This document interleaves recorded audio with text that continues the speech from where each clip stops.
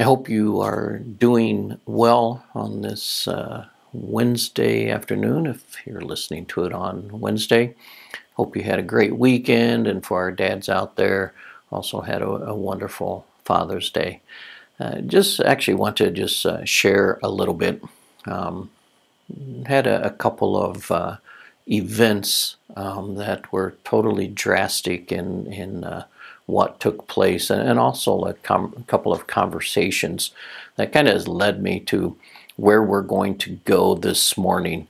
And just the gist of it, the thing that I encourage you to take away is just to realize that life is not in our control, that things change and things can change quickly, and therefore, where is your faith in whether it's things going good or maybe things take a drastic turn and challenges and difficulty comes up?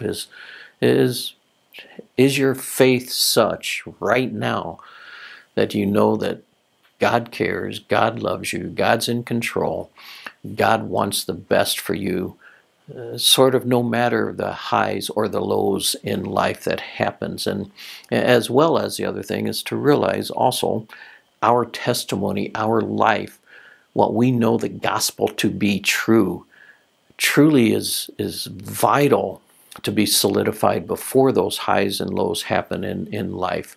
And I just want to read a couple of scriptures that just remind us of some of the important things that we need to be aware of as Christ followers, as we either deal with things on our own or we help others deal with life issues. First is Ephesians 4.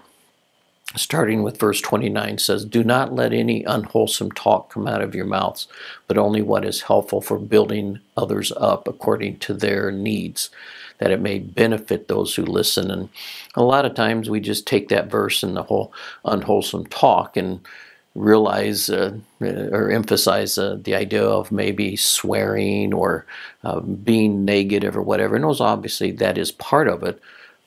But the emphasis there is building others up, and that unwholesome talk is whatever it may be that doesn't edify Christ in our life, because he goes in next and says, "Don't grieve the Holy Spirit."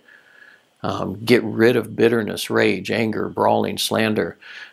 Be kind and compassionate to one another, forgiving each other as Christ has forgiven you. And so that whole idea is understanding who we are in Christ, understanding the fruit of the Spirit coming out of our mouths, if you will, where there is kindness and gentleness and peace and patience and love.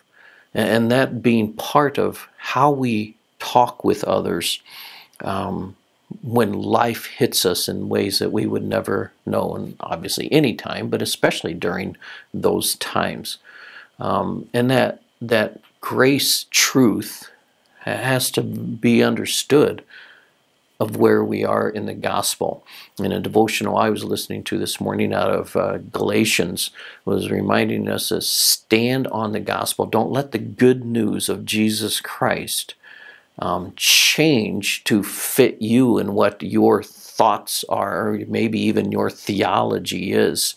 And so Galatians 2:20, which I say a lot, is actually how the gospel is lived out. It says, "I've been crucified with Christ," means I've died. It's not about my life anymore. And he goes on and actually says that, "So I no longer live, but Christ lives in me." That's a vital truth of understanding that it's not about you, your wants, what you think is best, but truly seeing what Christ knows to be best. It says, "My life I now live in the body. I live by faith in the Son of God, who loved me and gave himself up for me."